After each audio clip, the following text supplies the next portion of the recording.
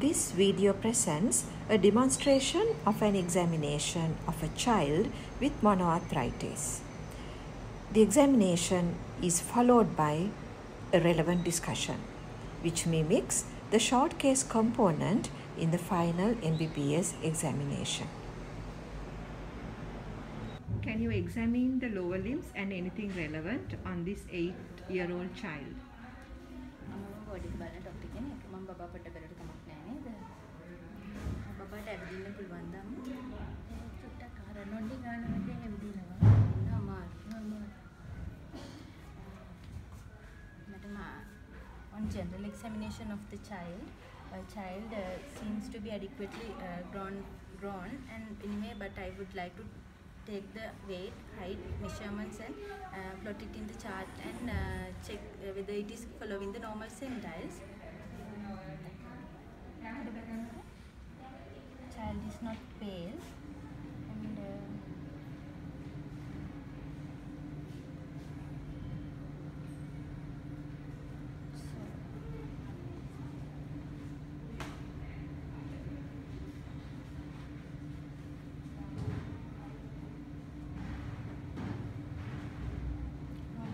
enlargement and child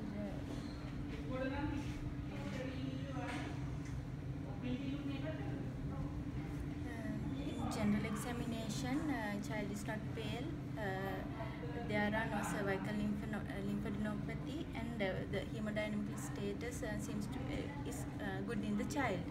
And madam, in lower limb examination, I would expose the child's thigh and look for any wasting of the thighs, and there seems to be obvious wasting over left quadriceps area, and the left knee joint is swollen and I can't see any scar marks over left knee joint, and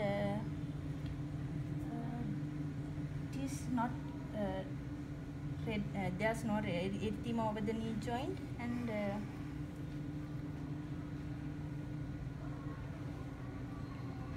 also there's no warmth compared to the other side. And baba ridana wala koyade malun ridana nan kiyanna ne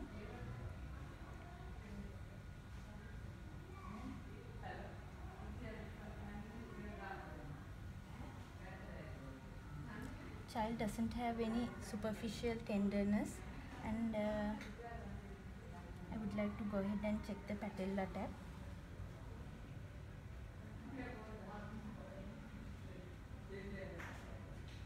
And it is negative and I can't see any bursa being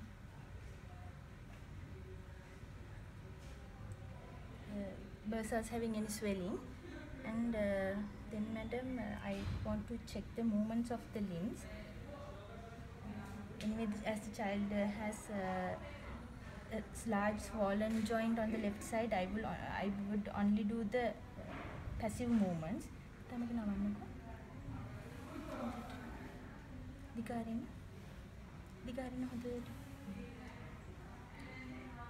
Flexion of the knee joint is adequate, but in extension, child can't extend it to up to the full range. There's a deformity over the knee joint while on extension.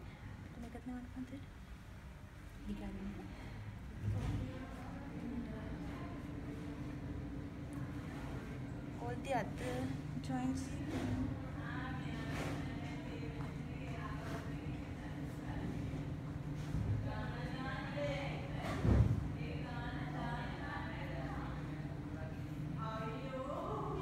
there's no other large joint or small joint involvement, and no palpable bursal enlargement in the posterior aspect of the knee joint also.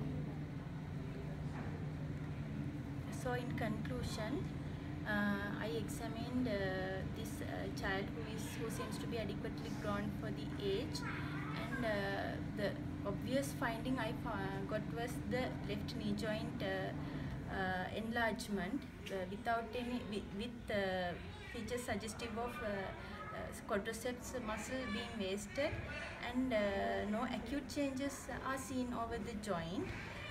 So in conclusion, I think this joint is a joint which has effects of chronic inflammation and causing chronic changes and the flexion extension deformity. So as my DDs, I would like to consider monoarticular arthritis in the child, and also there's a possibility of hemophilia being a chronic target joint in this child. What is the most likely diagnosis? As all the other joints are not involved, and only this joint being involved, and the features are suggestive of a more chronic arthritis, and no free fluids, I couldn't elicit the patella tap in the child. So with all these things, I think this is most of the time hemophilia child having a target joint. What is the target joint? It is in hemophilia they have a tendency to bleed, and once one of the joints get by a trauma or some accident, if there's any bleeding to the joint, and then the recovery will be occur by on recovery there will be some fragile blood vessel formation of the joint. Recurrent bleeding into the joint. The healing process causes growth of very highly vascular granulation tissue, isn't it? So it can lead to frequent bleeding with trivial trauma. So there is a highly vascular granulation tissue in the synovium. So that is the cause for the target joint. So how will you categorize this child? Is it a severe hemophiliac or a moderate hemophiliac?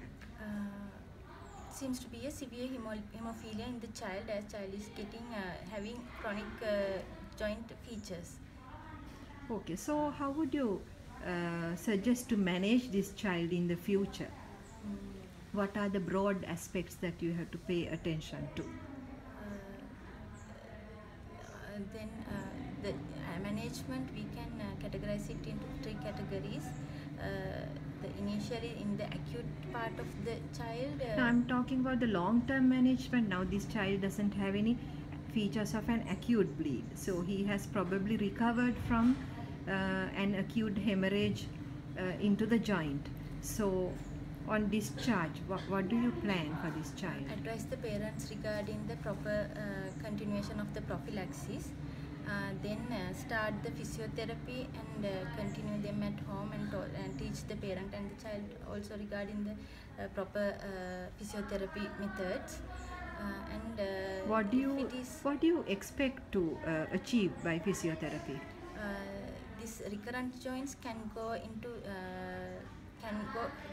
long term, might cause joint deformities which might affect the child's walking, and for that we have to prevent the child prevention of developing joint deformity is one aspect, and on the other aspect muscle strengthening, especially the quadriceps muscle, because joint instability is another cause for recurrent bleeding, right? So by physiotherapy we expect the muscle development and also prevention of developing flexion deformity, right?